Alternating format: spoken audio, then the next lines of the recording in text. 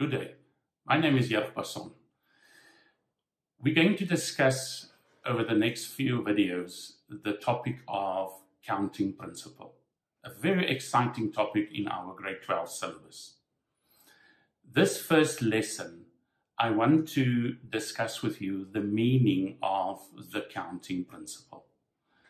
This is a mathematical topic which we use also to find probabilities. But let's start in the beginning. What is the counting principle?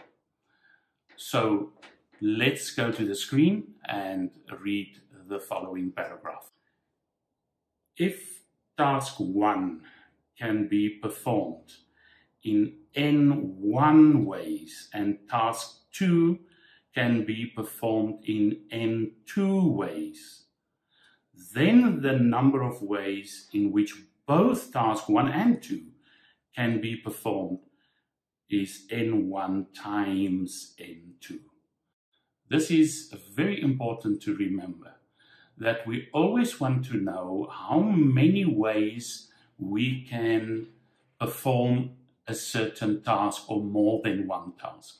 The counting principle then says to know the total number of ways, we then multiply each one of these tasks with one another. Let's now look at an example to illustrate this. Suppose a menu offers 3 possibilities for a starter, 5 possibilities for a main course, and 4 possibilities for a dessert.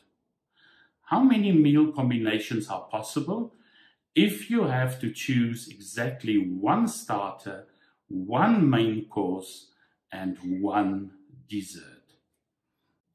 Let's just look at this again. Starter, there are 3 possibilities. For a main course, there are 5 possibilities. And for a dessert, there are 4 possibilities. So it is quite clear that we have 3 tasks that we need to do. We represent these tasks with a little line.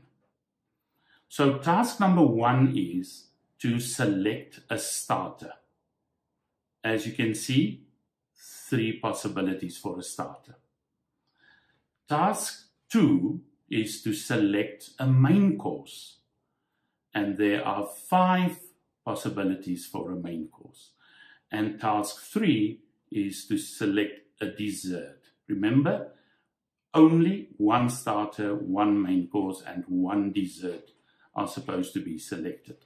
So for desserts, 4 possibilities.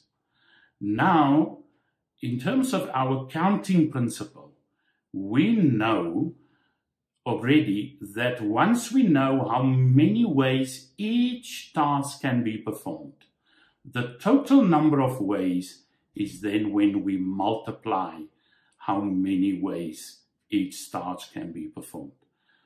So in this example then, counting principle will say to us that 3 ways for task 1, 5 ways for task 2, 4 ways for task 3, and we will multiply them for the total number of ways we can perform this. And for this particular example, that is now how many meal combinations there will be. And that gives us a total of 60 when we multiply this.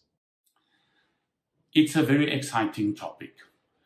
So for our next lesson, we will take it one step further. Thank you.